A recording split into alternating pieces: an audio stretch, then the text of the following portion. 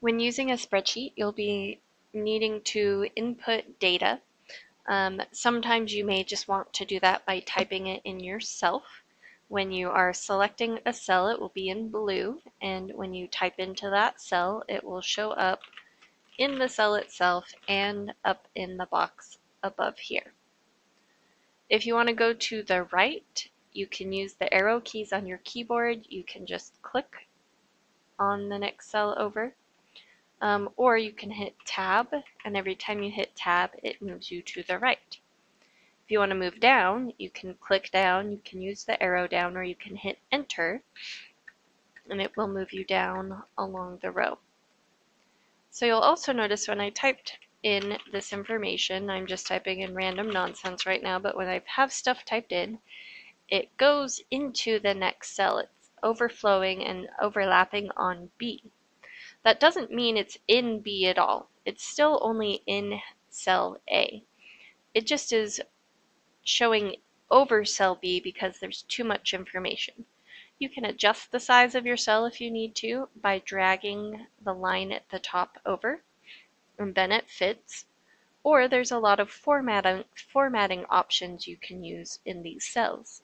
So one way to format a cell, if you want an individual cell, have that highlighted. Maybe you want the whole column to be highlighted. So if you click on the column letter, it will highlight the whole column. And then you can go to Format in this menu up above. So you go to Format, and we're going to go down to Text Wrapping. So right now it has Overflow selected, and that's why it's overlapping and going into B, or at least showing above B. You can hit wrap, and what that's going to do is make it go to a new level, so like it increased the height of cell A so that there's more space and it fits everything in there. You could also select clip. Oh, wrong one. Let's go to format again. You can select clip, and then it won't show above B, but it will just kind of disappear. It'll be clipped off. So if you're inputting by hand, you have to type it in yourself. You can also copy and paste. Usually the best type of information to copy and paste is already kind of in a table format. So this again is just kind of random nonsense, but you can highlight it and copy it. I'm going to hit Control-C to copy. You could also right-click if you wanted to copy, and then I'm going to paste. So I'm going to hit Control-V, and it pastes that table into the spreadsheet. So now we have a whole bunch of information.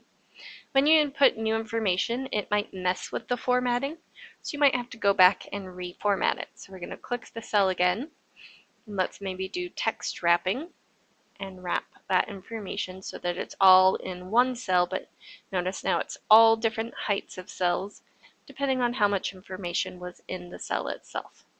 Or you can make it wider, and then it adjusts the height to be a little shorter for each cell. Another type of formatting is number formatting. When we format our numbers, usually there's some numbers we might use a lot, like percentages or decimals. In accounting, you might use currency numbers. So when you select that formatting, so like let's select currency, when you type in a number, it will automatically, when I go to the next cell, it's automatically going to put that $ on in front of it. So it's not really a big difference because I'm still typing in the numbers myself, but it can make it a little bit quicker when you're entering in data and you want it to look a certain way, because it will kind of automatically add information to it that you might want, like a $ to indicate that this is money. Spreadsheets are used a lot in like finances or budgeting or any type of financial analysis. So it's good to have it showing that this is a currency and not like a random decimal. Another type of formatting is date formatting. So we go to number again and go down to date. So when we do that, especially if you're putting in dates from the current year, like today is August 7th, so 8/7, if you just type in only that and scroll down, the formatting will automatically put the year. That doesn't work if you're doing previous years, you know, if we wanted August or October 1st of 2017, we do have to type the whole thing, but it is one way to input and make it a little easier to enter in dates from the current year. So there's a lot of different types of formatting you can do. These are just the basic kinds, but it's a super helpful tool to automatically enter in extra things you might want without having to do quite as much typing.